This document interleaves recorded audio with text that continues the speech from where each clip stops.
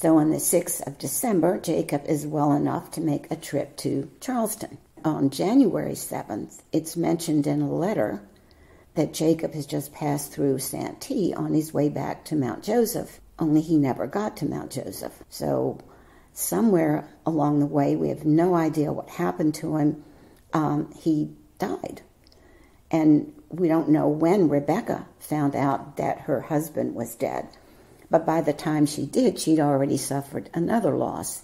You are listening to Historyman, the platform for historians, curators, and authors to tell their stories of the American Revolution, walk in the footsteps of heroes, and proclaim freedom reigns. On today's episode, we are so very fortunate and happy to have Margaret Peggy Pickett, an independent researcher, author, and living history presenter, and her book, Rebecca Motte, American Patriot and Successful Rice Planter.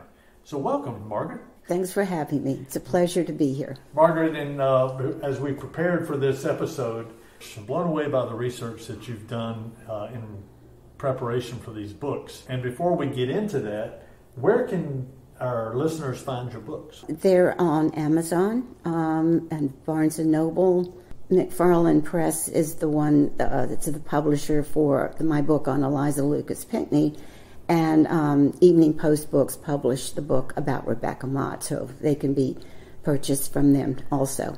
So I think when people read the books, it's gonna open their eyes to not only those individuals, but to the time that they lived in. And it may clarify a lot of the questions they have in the back of their mind. I know it has for me so far. So tell us a little bit about Rebecca Motte. Rebecca was born on June 15th, 1737. She was the fourth of 5 children born to Robert Bruton and his second wife, Mary Griffith Lawton Bruton. Sadly, only 3 of Mary and Robert's 5 children survived to adulthood: their son Miles Bruton and their daughters Frances and Rebecca. The Brutons were a prominent, wealthy family in Charleston. Rebecca's grandfather and father were prosperous merchants and leaders in the community. The Brutons had been in South Carolina for 3 generations, and they had prospered there. And during that time, they developed a deep attachment to South Carolina. And they felt an obligation to serve and support it. In the 18th century, it was thought that the wealthy men had an obligation to serve. Now, not all wealthy men felt that way, but the Brutons did. And loyalty, duty, and service to country were highly stressed in the Bruton household. And the country the Brutons felt they owed loyalty, duty, and service to was South Carolina. Now, they considered themselves loyal British subjects, but they were South Carolinians first. And Rebecca grew up in this atmosphere, and she too developed a deep sense of loyalty to her country, to South Carolina. And she had just as much desire to serve and support it as the male members of her family, but of course, being a female, her opportunities to do so were very limited. Right. She was as an adult, she was very petite. She was lively, energetic. She was known for her conversational skills, and she was known as a gracious hostess. She was also known as a very kind and caring person. She was always ready to assist anyone in need. 4 days before her 21st birthday, Rebecca achieved her main goal in life. What was that? Marriage. Oh, okay. The main goal for most 18th century women. So on June 11th, 1758, Rebecca Bruton married Jacob Motte, Jr. The Mottes were also merchant bankers, just like the Brutons. They were also very prominent in the government. Jacob's father was the treasurer of the colony. They had a house in town, and they had a country estate called Fairfield, which was a rice plantation on the south banks of the Santee River, about 45 miles north of Charleston. And like most 18th century elites, they spent the summer and spring months in Charleston and the rest of the year in the country. Rebecca and Jacob would have children together. Only 3 daughters lived to adulthood. Now, Rebecca and Jacob were firmly rooted in the Low Country. They were part of that Low Country elite. But Rebecca did have a connection to the Midlands. Her brother was Miles Bruton, reportedly one of the wealthiest men in South Carolina. And in August of 1775, Miles and his wife and his children boarded a ship bound for Philadelphia. The ship was never seen or heard from again. And in his will, Miles had stipulated that if his sons were to die without issue, his estate was to be divided evenly between his 2 sisters, Rebecca Bruton Motte and Frances Bruton Pickett. So among the properties that the 2 sisters now shared was their brother's very beautiful home on King Street. They decided that one of them ought to live in the house, and how they made that decision is not known, but Rebecca and Jacob and their 3 daughters moved into the Miles Bruton house. Now also, the sisters inherited several plantations from their brother, and they decided that each one of them wanted to have one plantation that belonged entirely to them. So at that time, they both owned each one of them? Exactly. Okay, all right. So in September of 1777, Rebecca signed over her half of Greenwich Plantation to Frances. Now where is that? That's in the Congarese, in the Midlands. Okay. And Frances signed over her half of Mount Joseph Plantation, also in the Congarese, to Rebecca. Okay. So now Rebecca is the owner of a 1,300-acre plantation on the south side of the Congaree River. Now, in the 18th century, married women could own property in their own right, but because they had no legal identity, their husbands had to act as custodians of it. But the property could not be sold without their permission. Now, while Frances and Rebecca were busy settling their brother's estate, there was a war going on, the War for Independence, the American Revolution. And for the first 2 years, as you well know, most of the fighting was confined to the North. But in 1778, the war came to the South.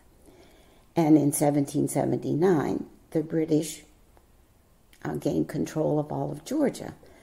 And then they turned their attention to South Carolina.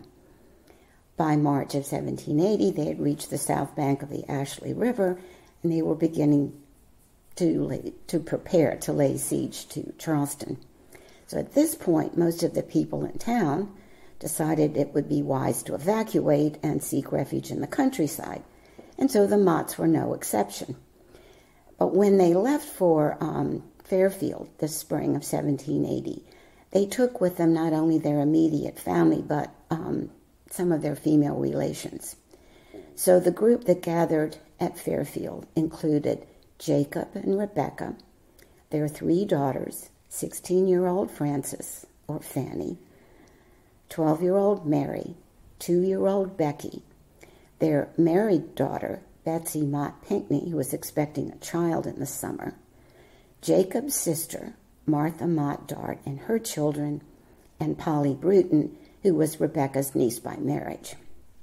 Well, you had spoken earlier before our podcast that there were some historians that differed on those accounts. Is that correct? That some of them said that they were living in the attic of the house in Charleston during the siege. Yeah, the story is that Rebecca and her daughters were in Charleston during the siege, and that when Clinton rode into town after the surrender and took up residence at the Miles Bruton house, that Rebecca hid her daughters in the attic so they would not have to associate with the British officers. So why do you think they're at Fairfield?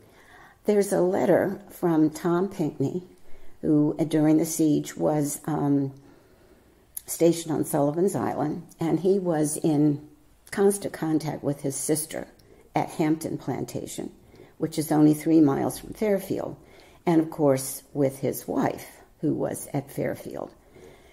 And in one of his letters, he said to Harriet, "The enclosed letters for Mr. Motte and Mrs. Neal just came to my hand this morning. Please explain the circumstances to them."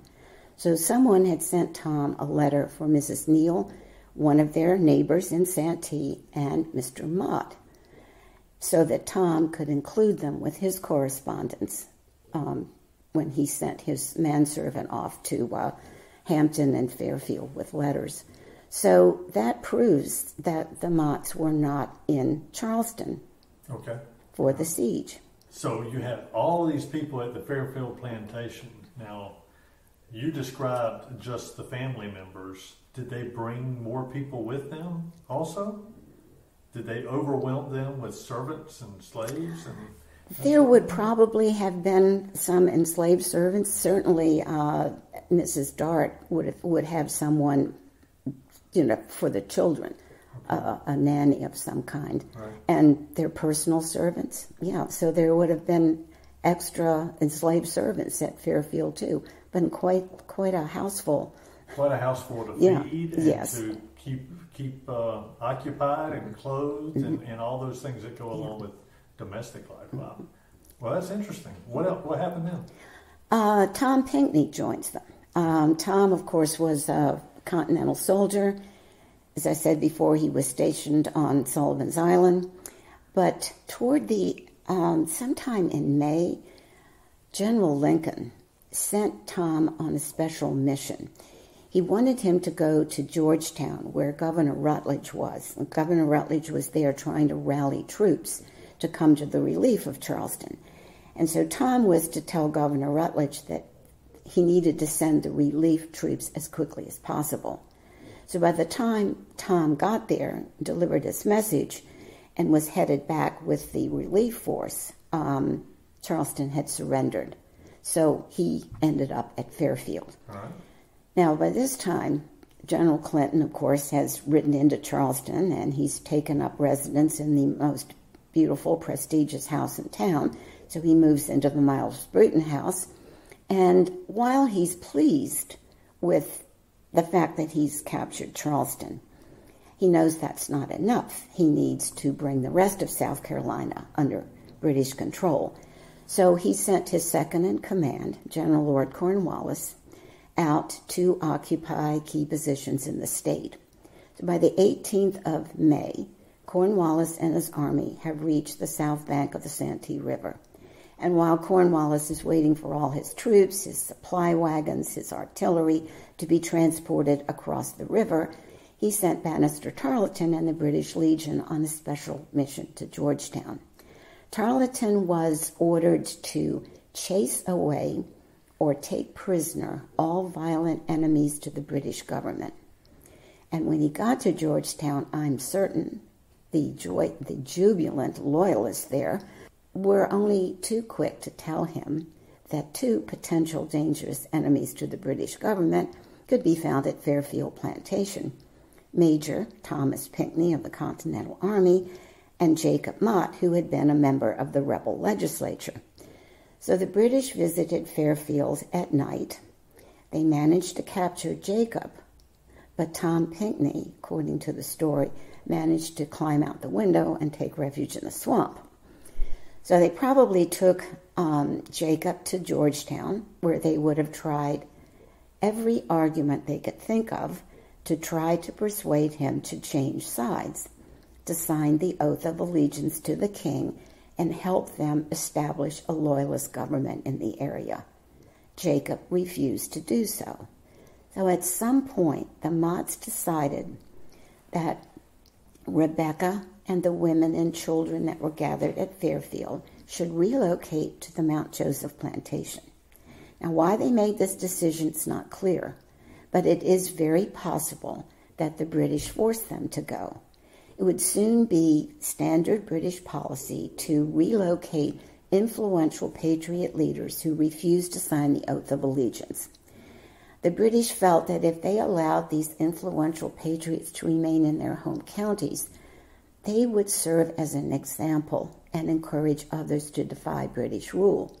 Now, Jacob clearly was not going to cooperate with them, and they may have seen him as a threat to their ability to establish a loyalist government and a loyalist militia in that area, so they just wanted him gone. There had to be a compelling reason for this move. It's a journey of about 80 to 90 miles from Fairfield Plantation to Mount Joseph, and that's an arduous journey for 5 women, one of whom was 7 months pregnant, at least 6 children ranging in age from 2 to 12, any number of enslaved servants and workers, plus everything that Rebecca could load onto barges and wagons, anything that she could take from her plantation, she would have wanted to take with her, because whatever she left behind would in all probability be plundered by the British. So where did they ship her husband off to? Jacob didn't go with them. That's a good question. They sent him to James Island. So did they go to Mount Joseph at the behest of the British, or did they make up their own mind to go? I'm not sure. Okay. It may have been that they made the decision on their own, or perhaps it was a condition of the British that they would go there. Jacob was held at James Island until the end of the summer. Okay. And it's likely that the reason he was released then was because he was not going to be returning to Fairfield. Okay. But rather to Mount Joseph, where an area where he was not known and he had no influence. I got you. So I think they were sort of made the decision, but it was a little pressure was applied. I'm going to go down a rabbit hole right here. Okay. James Island, do we know where at on James Island that they were held as prisoner, or were they held as prisoner in homes there? What was the deal? I don't know. There were other people that were held on John's Island. Right. I know General Richard Richardson was held there. He was militia general. I don't know, but that was one of the strategies of the British, was to remove these people to the island south of Charleston. Okay. So there may have been some place where they built some place for them, or like you say, whether they housed them in different homes. I don't know. So Rebecca is making, and the family is making this arduous trip upriver to Mount Joseph. And where is that? It's on the south side of the Congaree River. Okay. It's close to the town of St. Matthews now. Yeah. Okay. Mm-hmm. All right. I think it's about a mile from McCord's Ferry. Well, how long did it take them to get there? I'm not sure. They were there by the first part of June, because Tom Pinckney, who of course now is a major in the Continental Army, and there is no Continental Army, he got permission from the British to go into Charleston to meet with his brother, Charles Coatsworth Pinckney, who was, of course, a prisoner of war. And he was able to meet with Charles for half an hour in the presence of a loyalist. And he told Charles that he was going north to join General Washington until an army was sent back to South Carolina to liberate it from the British. On the 5th of June, he wrote a letter to his mother, Eliza Lucas Pinckney, telling her that he had just met with his brother, right? On the 11th of June, he wrote again to his mother from Camden. And in between the 5th of June and the 11th of June, he visited Betsy at Mount Joseph. So we know that Rebecca and the others were there sometime in the early part of June. Well, there was no house. There was no owner's house. Where did they live? So they took up residence in a farmhouse, an empty farmhouse on an adjacent tract of land. So this is inherited land that they got from their brother when he died on a ship somewhere, right? Right. And that's all it is land. Well, there would have been like an overseer's cottage and, housing for the enslaved workers. There were sheds, where farm equipment was kept and no so plantation forth. House, though. But no plantation house. So they had to build the house. So Rebecca decided to build a house, and she chose a spot on a bluff standing 250 feet above the Congaree River. Okay. So they're living at the farmhouse. She's having a house built, and their journey was full of hardships. We don't know what they were, but it was in one of the letters. Eliza remarks on she was sorry that their journey was so difficult. So you would think that they could relax once they're at Mount Joseph, but no. The British happened to be encamped 1 mile away at Belleville Plantation. So they're constantly visiting. They're looking for horses. They're looking for fodder. They're looking for food. And then they are hit with wave after wave of illness, including smallpox. So Jacob is able to join them in September. They finally release him from James Island. By December, most of the people at Mount Joseph have recovered their health, except for the youngest Motte daughter, little Becky. So on the 6th of December, Jacob is well enough to make a trip to Charleston. On January 7th, it's mentioned in a letter that Jacob has just passed through Santee on his way back to Mount Joseph, only he never got to Mount Joseph. So somewhere along the way, we have no idea what happened to him. He died. And we don't know when Rebecca found out that her husband was dead. But by the time she did, she'd already suffered another loss. Her 3-year-old daughter, Becky, died at the end of December. What did he die from? No idea. He just disappears. He just disappears. Did they find his body? Not that I know of. How did she find out he died then? I have no idea. That's one of those mysteries. It's one of those things unless it's written down and saved from a historical record, we just don't know. We just don't know what happened to him. There's a memorial to him at St. Philip's Church, but he's not buried there. Wow. So Rebecca's buried there, but he's not. So I don't know what happened to him. And someday somebody is going to find a piece of information someplace that you would never think to look that maybe will tell us what happened to him, but I just don't know. In January, it appears that the house that Rebecca had built was finished, and so they were able to move into it. So this is 1781. 1781, January. So this is after Kings Mountain. Is it before Cowpens or after Cowpens? I don't know. Well, but it's right around that time, yeah. Cowpens time. And of course, after Cowpens, Cornwallis leaves South Carolina. Right. And then they have Guilford's Courthouse. And so there's like this little uneasy time in South Carolina. Which way is this thing going to go? That sort of thing. But they're able to move into that house. Isn't it interesting how you think in terms of these conflicts and you think in terms of armies, but what you don't think in terms of are life still continues on with all of these other people within the environment or this geography, and certainly that's what happened here. Yeah. The Pinckney that you were talking about that had joined the Continental Army, was he wounded at some point? Tom Pinckney, yes, he was at the Battle of Camden. He got as far as Hillsborough on his way north, and then he heard that General Gates was coming down with an army.